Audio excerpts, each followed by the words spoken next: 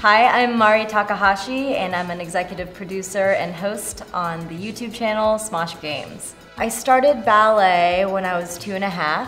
I'm a second-generation ballerina, so my mom was a dancer, and she was a professional ballerina and a teacher, and was part of our daily lives from as far back as I can remember. That was kind of my career path that I had always known to be, and the only thing I thought I would do for the rest of my life.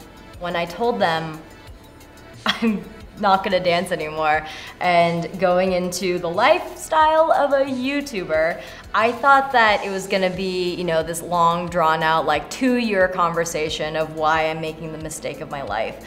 And to my surprise, they were completely okay with it. And that was something I didn't expect. And I think I just didn't give them enough credit.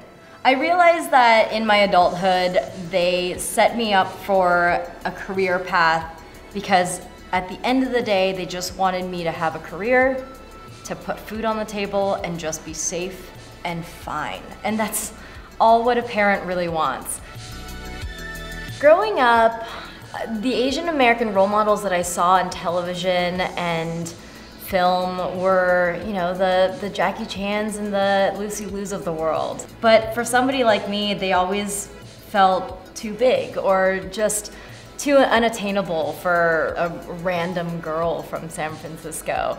And so it really wasn't until I found YouTube and Ryan Higa and the Michelle Phons of the world really touched me in a way where it was like, gosh, I'm seeing Asian Americans in a completely new light.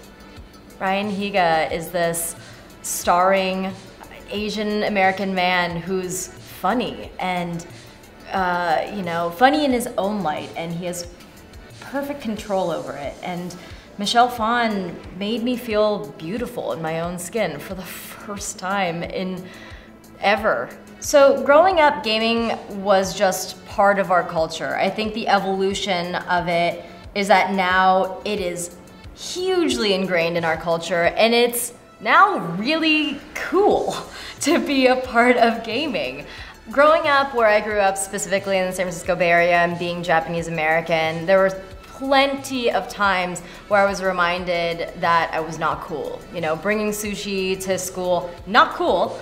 Just like speaking a different language with my parents, not cool. All of these reminders were things that I really took to heart as like, man, I'm different, and that is marked as not cool.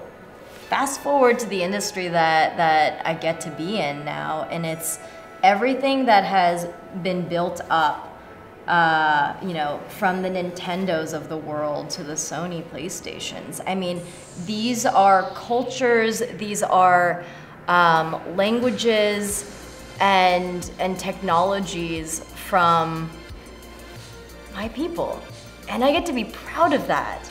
It's this cultural sort of mixing that you know, we should just be grateful for. I think there's a lot of walls being melted down, and I think there's a lot less pressure on how we need to present ourselves. I think we should be proud of who we are because we're, you know, there's a lot of history and culture wrapped around in it.